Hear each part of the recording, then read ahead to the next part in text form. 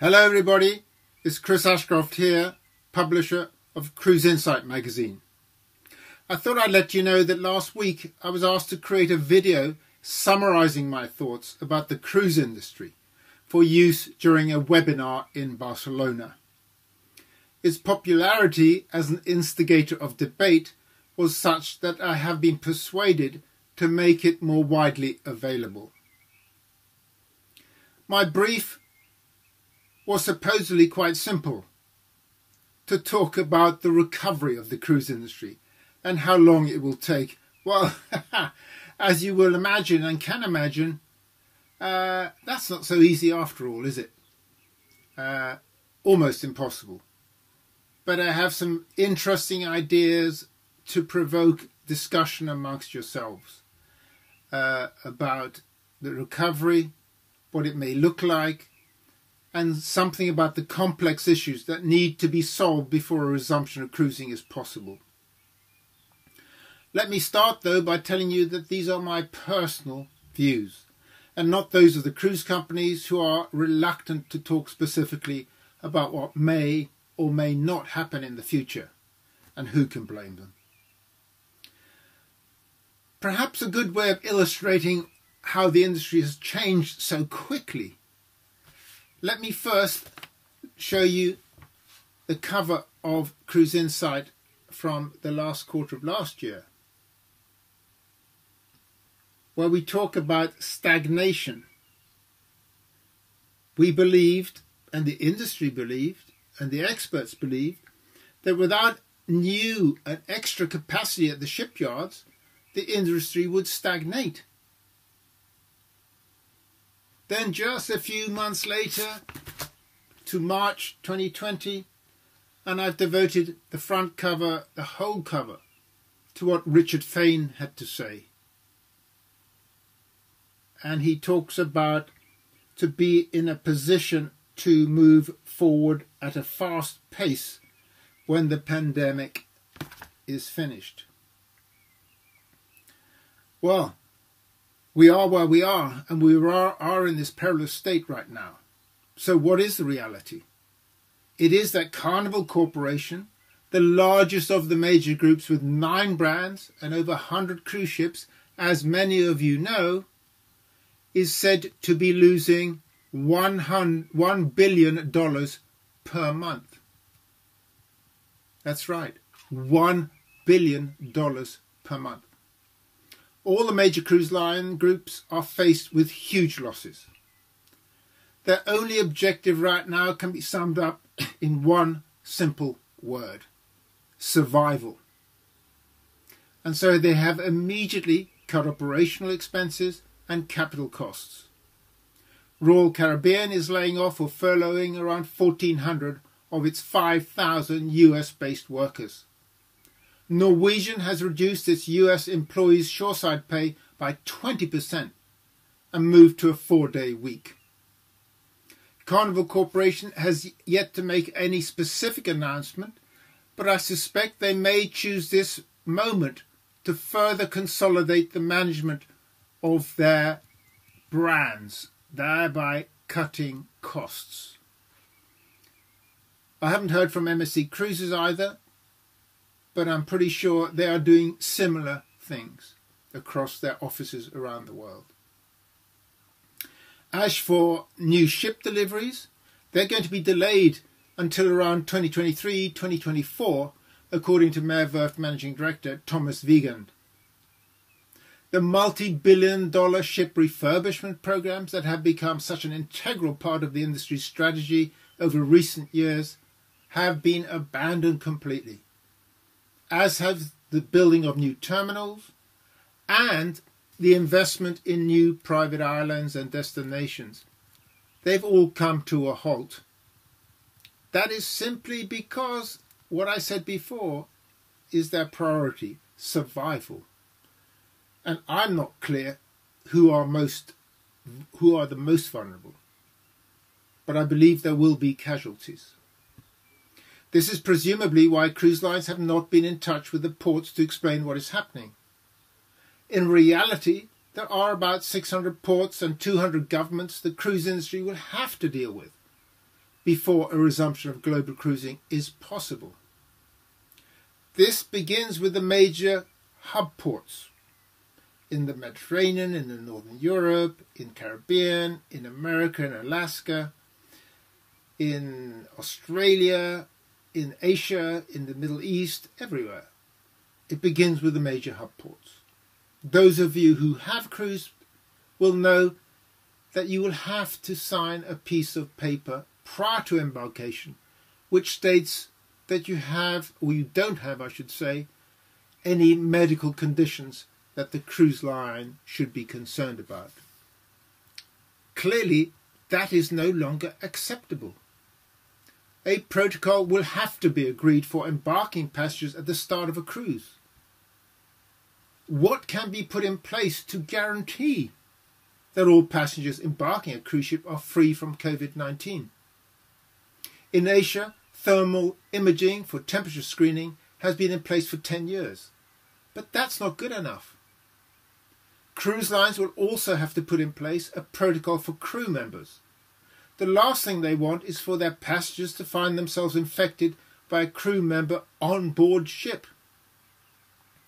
The finger prick antibody test introduced by MARTEC in answer to EU and IMO guidelines is being used by some ship operators to screen crew members for symptoms of COVID-19. The result from that test, though, takes 10 minutes to deliver. But increasing numbers of scientists have now declared that antibody tests do not prove someone is protected from infection. It doesn't prove it. In the end, there will have to be a solution that uses technology to ensure that there is a reasonably speedy embarkation process for passengers embarking cruise ships. But it doesn't stop there, as a cruise includes ports of call, as we all know. Number one, it doesn't matter where the cruise is. Very often, most often, the port of call and the port of call after that are located in different countries. So will each port of call allow the cruise ship into port? Number one. Number two, will each port of call be testing each passenger for the virus? Will they? And when passengers go ashore, will any of them be infected with COVID-19 and then return to ship with it? These are complex issues to solve and will have to involve national governments before any resumption of cruise ship operations. And I haven't even mentioned airlines and airports, the ramifications for that industry, which has been so aligned with the cruise product. That is why, to begin with, I believe flights will be avoided and ships will start to operate out of drive-to home ports. This will benefit single nationality brands the most. Brands who carry multiple nationalities might find they are more difficult to get on board, but that remains to be seen. And so perhaps the German, followed by the British markets, will start to recover first. What of the cruise lines? They will choose their most efficient ships to operate, those that historically have the best return on investment. That is because it will be a huge challenge to make a profit. What prices will they offer? Will they sail deliberately at half capacity? Or will they be forced to sail at half capacity? Will they sail at break even? These are some of the reasons why I believe they may begin with shorter cruises. But nobody knows when cruises will restart anywhere. And nobody can say how the cruise experience itself may be different, on land or at sea. Or which brands will start first?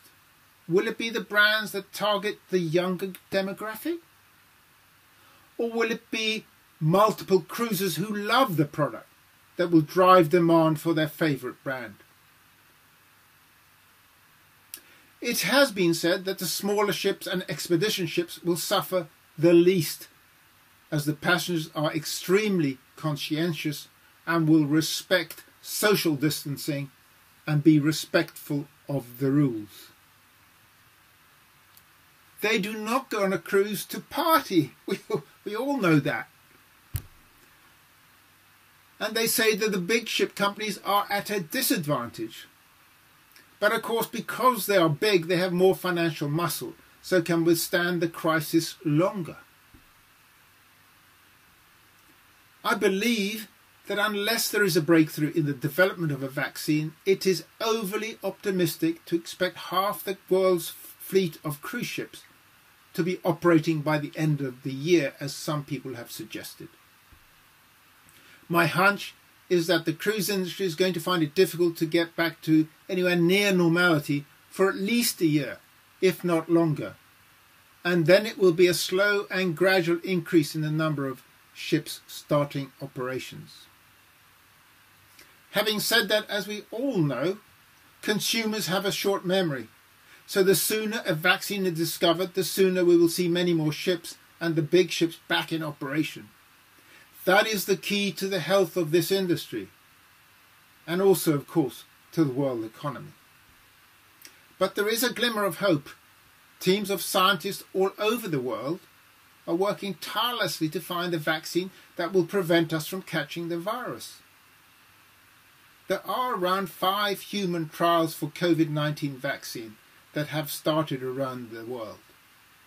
There are 2 in Britain, where there is very real optimism for a positive outcome.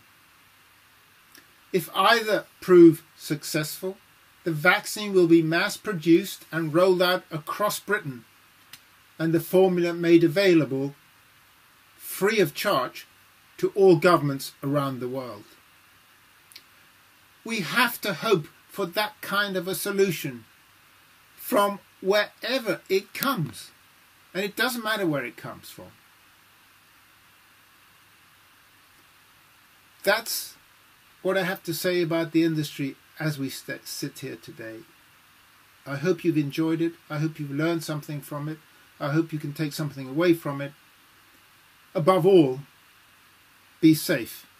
And thank you for watching.